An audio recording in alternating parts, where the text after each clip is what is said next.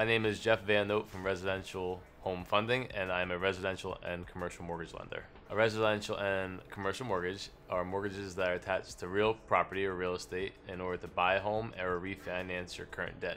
If I had to say the most rewarding part of my job would be the gratitude of closing someone's purchase or refinance and helping them save money or cash out their equity to make another investment. Getting the deal done, seeing the process through start to finish, and seeing someone's reaction or happiness and joy when they close on their first property is probably the most rewarding part of my career. Nothing really inspired me to get into the business. I kind of just fell into the business. I applied the same hard work ethic and dedication and commitment from my college football career and sports into business. So when you take compassion, tenacity, teamwork, and combine those three things, it looks like you have the recipe for success.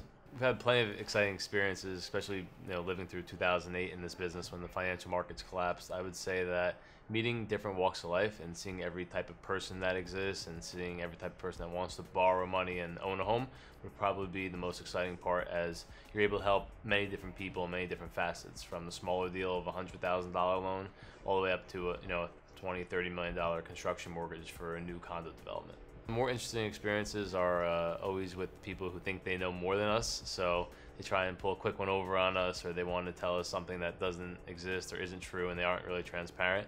And then we tend to, peel back the layers of what we think is truth, and it turns out to be like a big lie. And then we have to figure out at that point in the road what the solution is to try and fix something that could have been done day one. Funniest story I probably can tell you is that my first closing, which happened in 2008 in the Bronx, my client, who was a barber, showed up to the closing with a brown bag full of cash. It was all 20s and 50s and hundreds. I'm not sure if he was either a drug dealer, a barber, or all of the above, but we made him go to the bank and get a certified check to make sure that his funds were actually verified from the lending institution. I like to say I'm not meant for the mortgage business. I think that I don't fit the mold for what most mortgage people are. I'm not boring, I'm not dry, I'm not very technical. I'm more so on a relationship level. I believe building business, comes with relationships. So rather than selling a rate or telling everyone how great I am, I go out there and really truly find people that need my services, need guidance, need hand holding, and really need the true experience of more than just home ownership, but really a lifestyle. So I run my team like kind of run my house. It's a lifestyle. You have to be comfortable all the way around, and you always have to do things you want to do. So when you're interacting with clients, you really want to show that mutually beneficial aspect, right? So in order to have any relationship, it has to be a tug of war and staying as close to the 50% each way line. If a deal doesn't benefit one party more than the other, you really don't want to do that deal.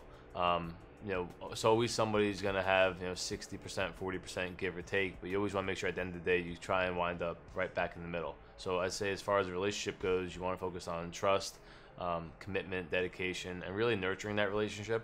Anybody can meet someone and get along once or twice. The key is learning how to deal with obstacles and hurdles and overcoming them together.